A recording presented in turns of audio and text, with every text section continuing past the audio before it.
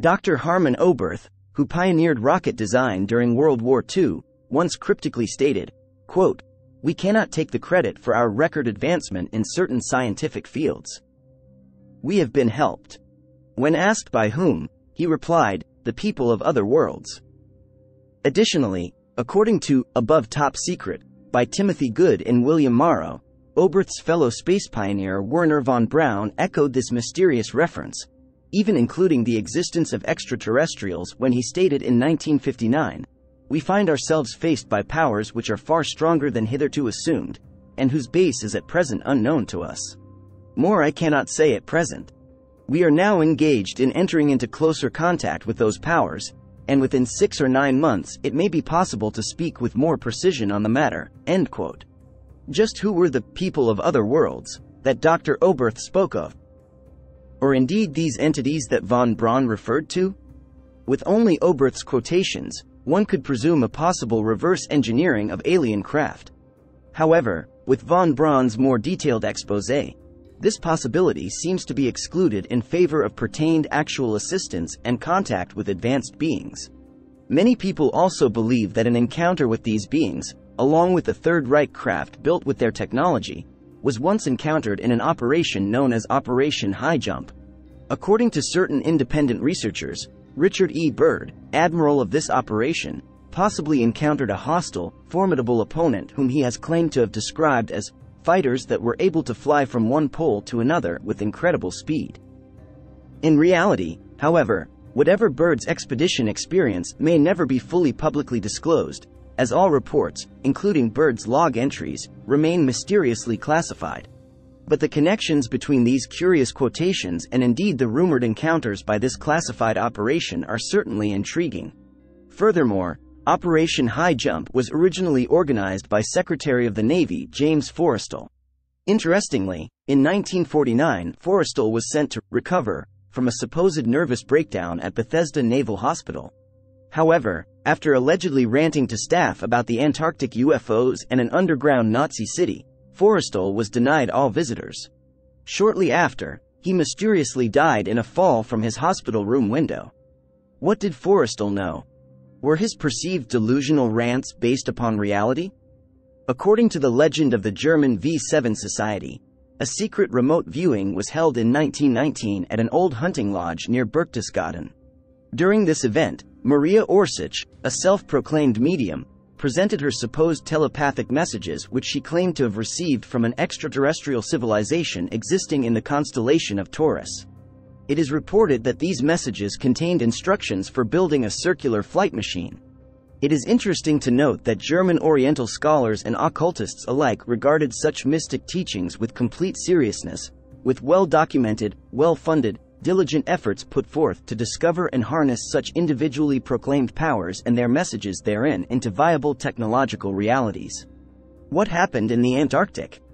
Who were these people from other worlds that von Braun and Oberth spoke of? Did the Third Reich make contact with an alien or possible highly advanced once ancient civilization, allowing them to engineer mystifying technologies? We find such claims, rumors, and fragments of evidence to support such possible realities highly compelling. So today I wanted to share with you a confession by this man. His name is Dr. Zahi Hawass, and he is one of the world's leading Egyptologists. He's also head of the Cairo University Archaeology Department. He rubs shoulders with top Egyptian government figures and members of the Egyptian State of Antiquities. If anyone knows about Egypt's most inner-kept secrets, it's this guy. In December 2010, he was hosting a conference to a select group of delegates about ancient Egyptian architecture when he let something slip. He admitted to being complicit in the covering up of an astonishing secret. He has since retracted the statement and is now denying he ever made it. However, during the conference, a handful of press reporters were present. They all ran the same story shortly after the conference, all quoting the same remark, making it rather difficult to believe that he didn't actually say it. In what I can only imagine was a misjudgment of trust, when questioned regarding the possibility of alien involvement in the construction of ancient Egypt, he not only confirmed this to be the case, but confessed to knowing, and I quote, "There's still something inside the pyramid that is not of this world." The tomb of Osiris, once believed to have been a mythical god from Egyptian legend, a belief Egyptian antiquities would like to keep alive, was actually discovered recently. The tomb was found by traversing an access tunnel system just a few inches in diameter. From the moment this impossible access passage was discovered, they quietly knew they had found something amazing. The moment Egyptian authorities finally managed to get a robot with a camera into the tomb, a complete media blackout descended upon Egypt. Walls were constructed around the tomb, and no information regarding the find was shared for several weeks. When the world was eventually allowed near the site, the tomb was found to have been conveniently empty. No explanation as to how grave robbers could have possibly got into the tomb has ever been produced. Was Osiris an alien? Even in Egyptian legend, the figure known as Thoth was said to have allowed beings such as Ra and Osiris to exist in our realm. Were ancient Egyptian artists accurate in their depictions of these beings as hybrids? If, as Dr. Zahi Hawass states, along with ancient Egyptian literature, that there is indeed something otherworldly under the Great Pyramid, could it really be a portal? And if it is, why hide it? Regardless of what it is, they are definitely hiding something. What otherworldly thing do you think is hidden under the Great Pyramid? Let us know in the comments. There are many curious things found throughout recent years, found within images taken by Google Earth, with some being particularly peculiar. One such find being that of a seemingly frozen ship measured at 400 feet long. It is as if it were picked up and planted upon this enormous block of frozen ice within Antarctica. Dismissed by some as simply being that of a naturally formed block of ice, yet the resemblance to a cruise liner is unquestionably uncanny. If indeed a ship like the one we have covered previously, an old lifeboat found in the 70s within an inescapable lagoon within the interior of Bouvet Island, one of the most inhospitable and remote places on Earth, ravaged almost yearly by storms with no explanation as to how it arrived there, this ship would undoubtedly raise similar questions.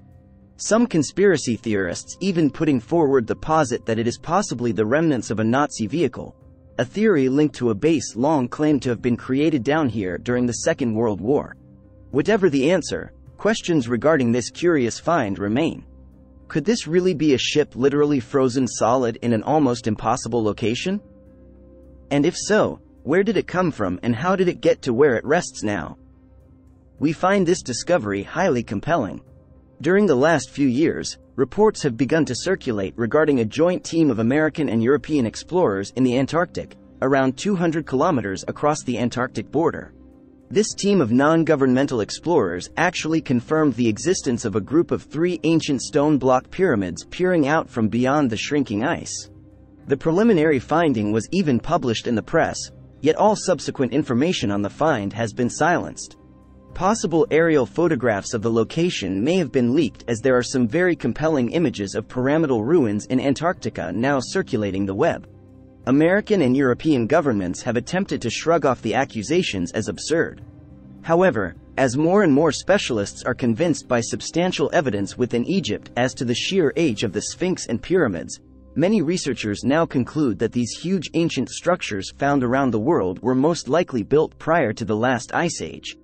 Additionally, fossilized ancient palm tree pollen has been found in numerous sites within Antarctica, confirming it was once much warmer than it is today, making it highly possible that past civilizations did indeed inhabit this now frozen continent. The Piri Reis map is another compelling piece of artifactual evidence to suggest that past cultures had an intimate knowledge of the Antarctic coast before it was coated in ice. A map built from the vast ancient literature once housed and subsequently destroyed in the wrecking of Alexandria's library, knowledge which could have proved the existence of this past culture. Ancient pyramidal sites dot every continent of Earth. The only continent governments strongly deny the existence of any ancient ruins whatsoever is Antarctica.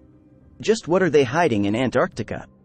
There just happens to have been some very strange visitations to the Antarctic as of late. In the past year alone, countless top officials from Russia, America, religious groups, and other official bodies from around the world have been quietly visiting the continent in succession with no substantial reasons for their visits being given. Have they found an ancient city perfectly preserved in the ice? Maybe an ancient advanced technology? Maybe even a Stargate?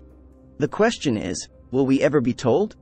Our conjecture that there is a lost yet once highly advanced ancient civilization could be proven beyond doubt by one continent in particular, Antarctica. For many millennia, this land has been encased, perfectly preserved, laying beneath miles of ancient ice. The Piri-Reis map, something which we have discussed in the past, has long been argued to prove just that, long claimed as showing that of the landmass of Antarctica free of ice. If true, it would have been impossible to have created according to modern paradigm thought to have originated from the embers of the Great Fire of Alexandria. This catastrophe, a tragic loss to man's understanding of our own origins, yet this map survived, clearly displaying what many believed to be the continent of Antarctica before becoming what is now a frozen ice cap at the pole of our planet. It is now an incredibly inhospitable place. One of the reasons we feel there may be intact, undisturbed ruins which may dot the land. Known to be the driest place on Earth, and in addition to this compelling possibility of submerged yet highly advanced ruins, there may be many other unexplained anomalies that, due to their incredibly remote geographical placement across some of the world's now most impenetrable natural obstacles, recording some of the lowest temperatures on Earth.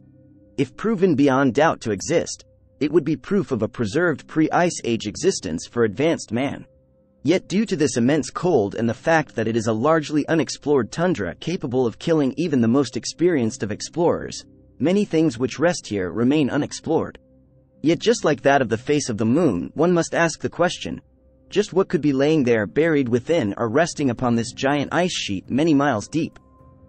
Objects just like the anomalies discovered in Roswell, New Mexico in July 1947, which, although strongly argued by officials as that of a United States Army Air Force balloon which crashed at tremendous velocity at a ranch near Roswell, which many claim was in fact a UFO which crashed, would inevitably be covered up by whatever power was capable of not only visiting such anomaly, but retrieving it. Crashing into the seemingly endless tundra, our next item of interest could behold just as controversial in origin as that of the causation for what many claim is the Roswell conspiracy, a truth so controversial only top military personnel would be privy to. This remarkable image taken by satellite clearly displays an as yet unexplored anomaly resting at the basin of a hilltop it presumably crashed into, with its velocity upon impact sliding the mysterious object down the side of the mountain. When other such objects have been discovered in the past, indeed in the same way as that of amateur sleuths poring over satellite images looking for these exact features, military vehicles have been later snapped at these same locations, unquestionable proof of the world's government's interest in such discoveries. Not only due to the environment, but also its remoteness found in permanently frozen areas could mean that if such objects do indeed turn out to be that of an alien craft, they could also be in a condition to be successfully reverse-engineered, if not repaired by man. A technological explosion would inevitably occur, a lucrative operation indeed. So we find it curious that several such events have been claimed to have occurred since 1947. Could this also be positive to be as a result of this exact claim scenario? Discovered, retrieved, reverse-engineered, and finally either adapted for military purpose or commercial profits? What is this thing laying far away in the frozen Antarctic? Is it indeed a crashed alien vehicle? We find the anomaly highly compelling.